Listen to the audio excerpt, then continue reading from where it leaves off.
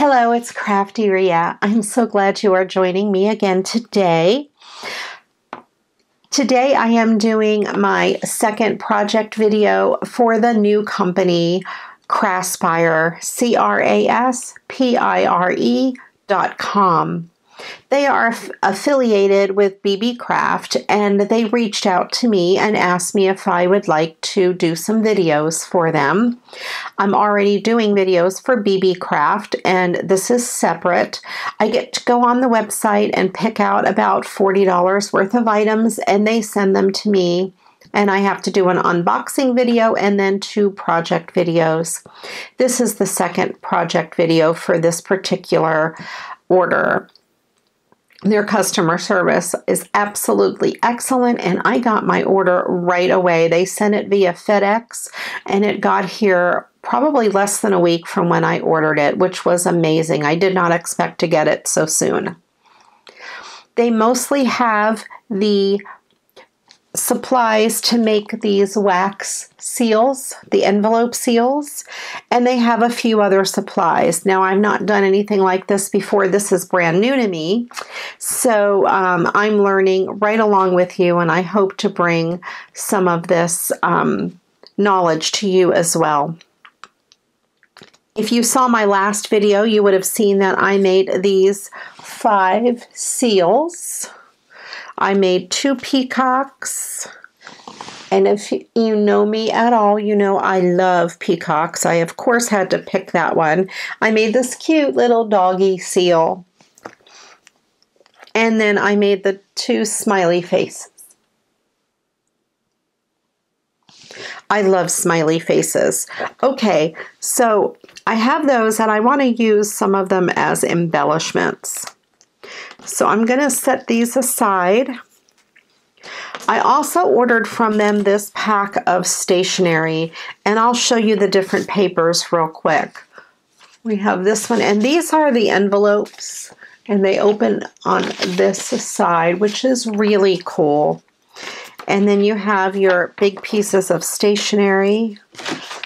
There's this orange set. And there's this. This set I think is so pretty.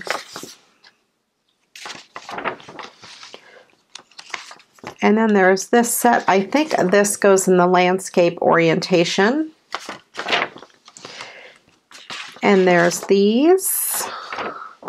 And this set is very pretty as well.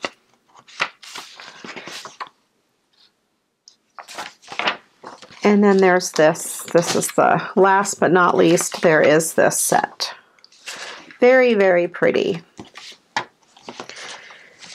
So I thought these envelopes would be good to make kind of a slimline card. I don't know if they're the exact measurements, but I thought it would be neat to make a slimline card and use some of these envelopes. So that's exactly what I'm going to do. So I'm going to set aside one of these envelopes, and I'm going to use one of these pieces of paper that matches.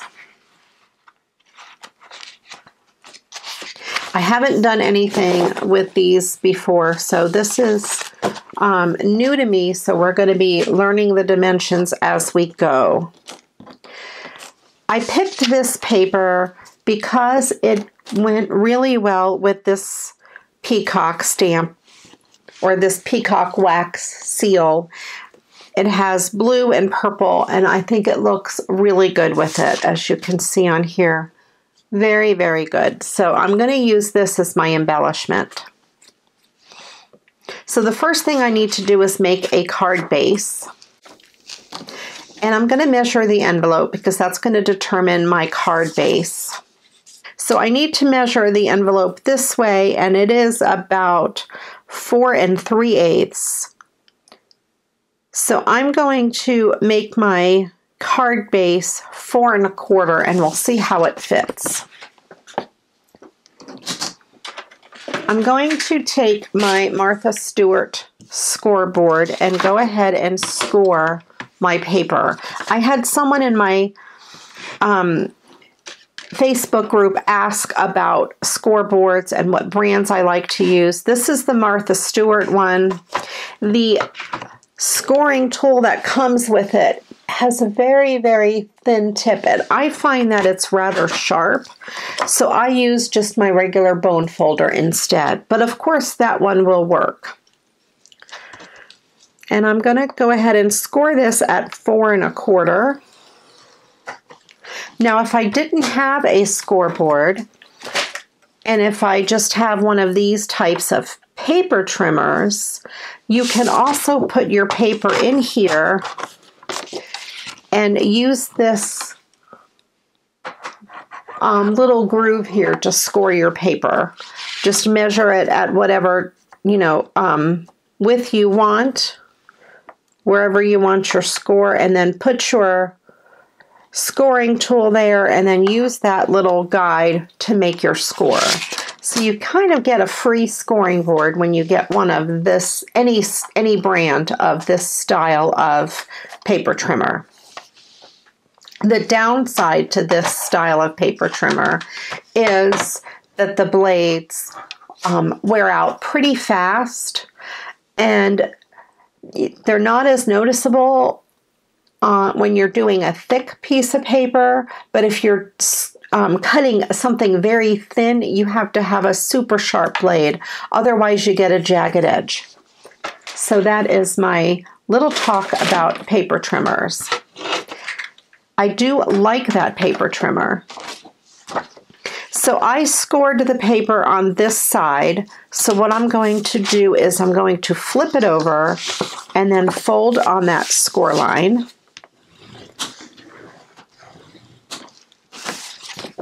And then I'm going to cut this on that line. And I'm going to use my We Are memory keepers. This is the guillotine style. I like this better. I find it gives me a cleaner cut than the style with the sliding blade.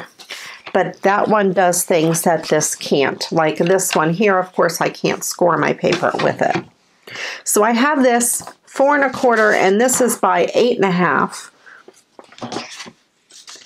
I just want to make sure this 4 1/4 is not really going to be too big for this envelope. And actually it is pretty snug in this envelope, and since it goes in this way, it's a little harder to get it in the envelope, and it also is going to have a thick embellishment on it. I'm going to take off just a little bit more. So I think I'm going to cut it to be 4 inches. That way it gives it a little more room in that envelope. Now these envelopes are not scored, so I'm going to go ahead and score this right at the 8 5/8 mark. And I'm going to fold it over. There we go. And that's where that envelope is going to close, right there.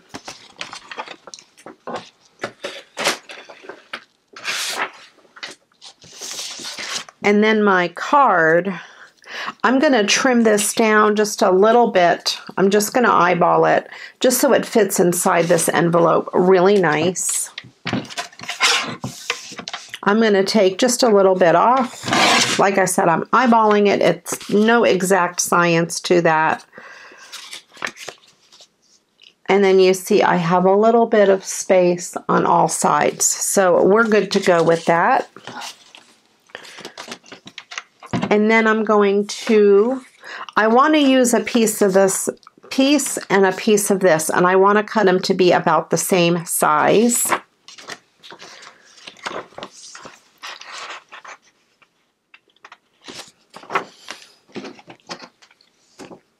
This ended up being 4, so I'm going to cut it at 3 3/4.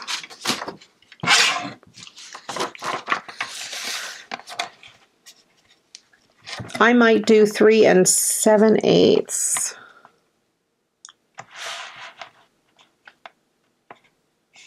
I'll do 3 3/4. There we go. That looks really good with the picture there. And then I'm going to do the same thing. I'm going to turn this around and cut this at 3 3/4 because I want this little piece here.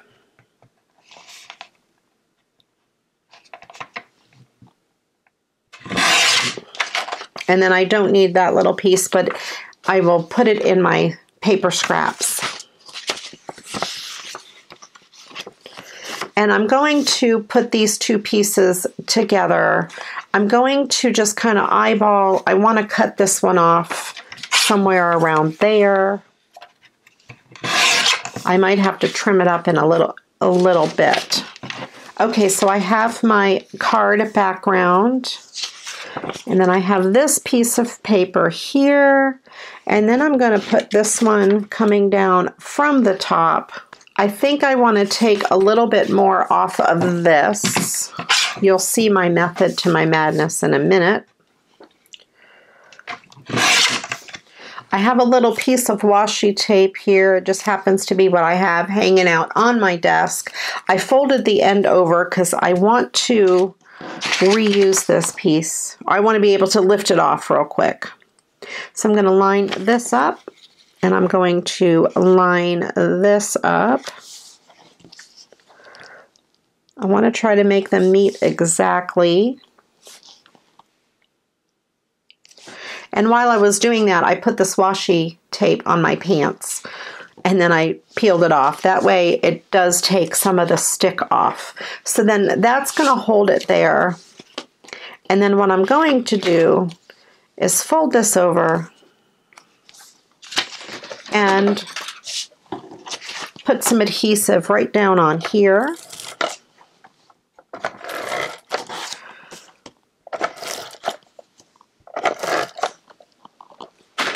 And then I'm going to carefully fold this over just to make sure both sides are lined up and stick that down and carefully remove that washi tape. So there we have that. And then that is going to be my card base. So I want to, of course, decorate this card base, and I want to cover up the seam.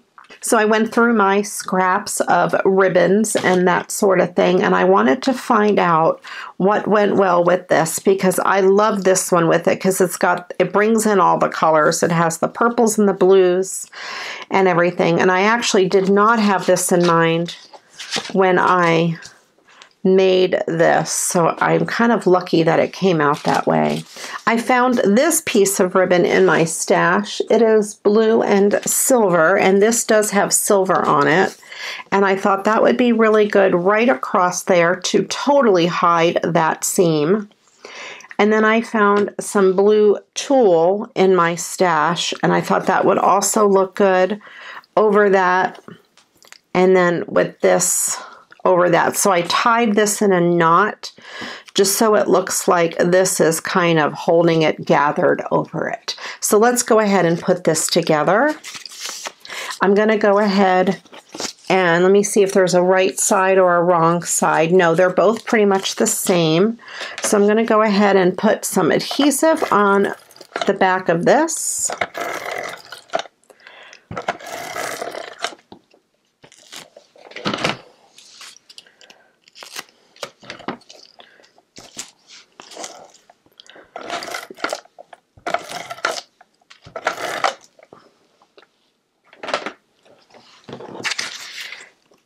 And then I will put this over here, and that's going to totally cover up that seam. You won't be able to tell that it is 2 sheets of paper.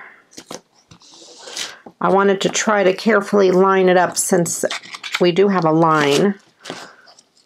And I will fold it over on one side. Take off the extra adhesive and then fold it over on the other side.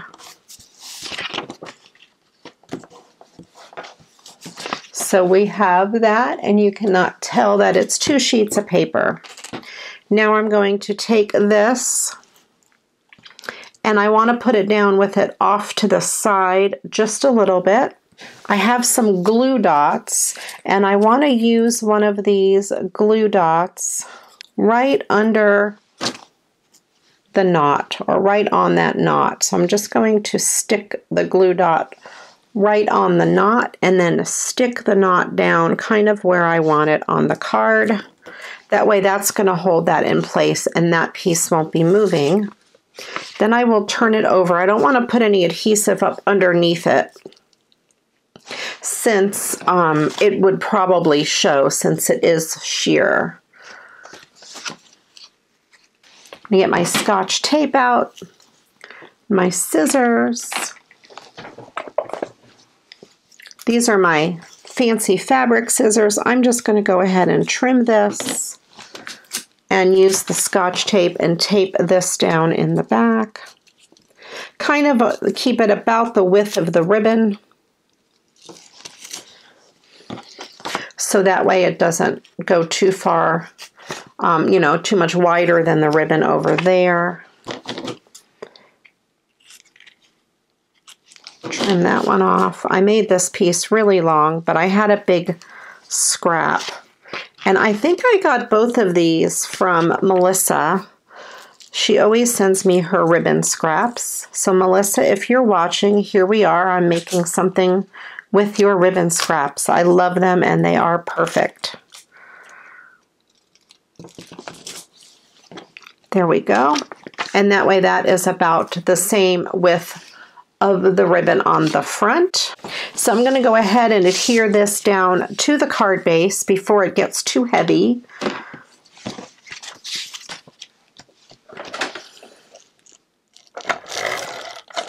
I'm going to try to run my tape right over that. Yep, that works. And I'll run it right over where I have the Scotch tape.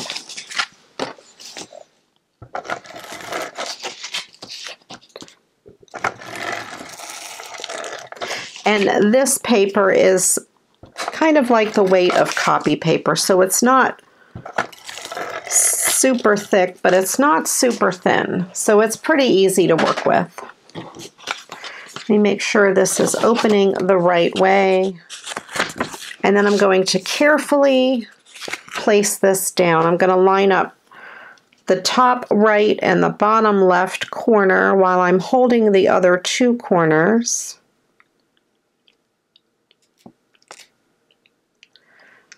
There we go. That should be good. So then I have that. And then I have this to adhere down. Now the problem I have here is I do have a knot and it does have some height to it. So this won't lay flat, but I have an easy solution. I have these foam tape squares. They come on this roll. They are from the Dollar Tree. And I thought that they would be the perfect height to fit on either side of that. So I'm going to go ahead and trim that in half. And I'm going to go ahead and put it directly down on this, right on either side of that knot. I'm going to hold this over it. I want to make sure it's going to cover it. It will. And let me double check. Yeah. And to make sure that it sticks down in the very middle, I'm going to use one of these glue dots. I'm going to set it just right over that knot in the middle. That way it's just a little bit of extra oomph on there. And I will take my backing off. Look at how pretty the back of that came out. That is really, really pretty. And then I'm just going to set this down.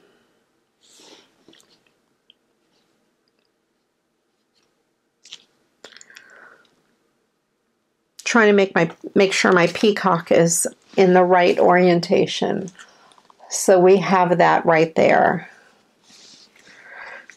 And that is it for this card. I don't think I really need to do anything extra special to it. I have the envelope here where I went ahead and scored that, and it fits perfectly fine.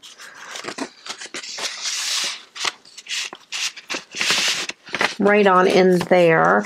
And then if you wanted to use the other thing, you know, you could seal this up with double-sided tape and then use this on the back.